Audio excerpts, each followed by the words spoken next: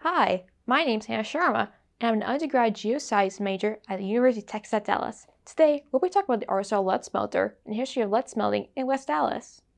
Imagine looking out your window and seeing smoke rising from a large chimney just a couple blocks away. This chimney is part of a large lead smelter plant. While we knew how dangerous lead was when the smelter first started in the mid-1930s, the full effects would be known until close in 1984. Many playgrounds, schools, and public housing nearby, used by many people, went to wasteland yards, and the smell of industry is in the air. For the people of West Dallas, this was a reality up to 1984.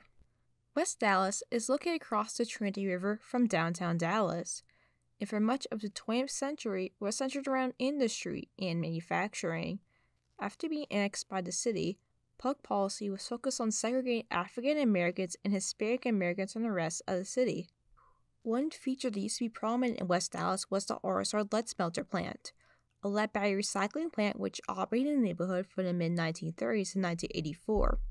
The smelter sat a few blocks away from public housing projects, residential neighborhoods, and next door to the West Dallas Boys and Girls Club. Over the years, lead would contaminate the surrounding soil and have adverse effects on residents' health. But why is lead so dangerous? Lead accumulates in the body, and since the body has no ability to purge it, it affects important functions, such as the central nervous system and internal organs. At high levels of exposure, it can cause coma, convulsions, and even death. Other possible ailments include kidney disease, cancer, diabetes, and heart problems. These dangers from lead do not appear for many years until health problems show up, which, at that point, the effects are irreversible. The RSR smelter used smokestacks to expel smelter exhaust into the air.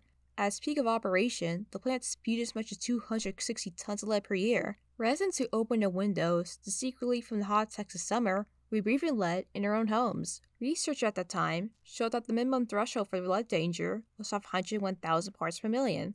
Throughout the area, this level was routinely exceeded. For example, a 1983 EPA report of soil lead found within 1 mile radius of the plant said the levels reached as high as 25,000 parts per million. Additionally, lead smelting also emitted other hazardous materials, such as cadmium and arsenic. West Dallas residents knew for a long time that the smelter had adverse effects on their health.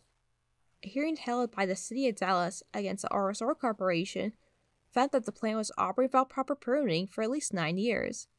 As part of a settlement by a later lawsuit, the company was required to pay for the remediation of the residential land within a half-mile radius of the former plant. Lead-contaminated soil was dug up and replaced with clean fill.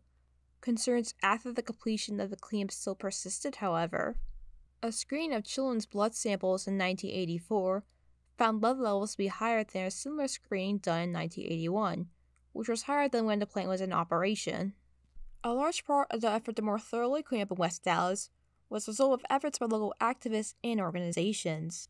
The West Dallas Coalition for Environmental Justice conducted their own soil testing and protested Dallas City Council meetings. Soon, their efforts attracted the attention of the EPA, and the former site was recognized as a Superfund site in 1993.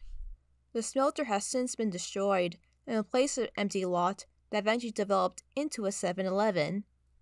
While the EPA claimed the cleanup as successfully finished in 1995, lead chips still appeared in residents' yards years afterwards, and health concerns didn't exactly go away.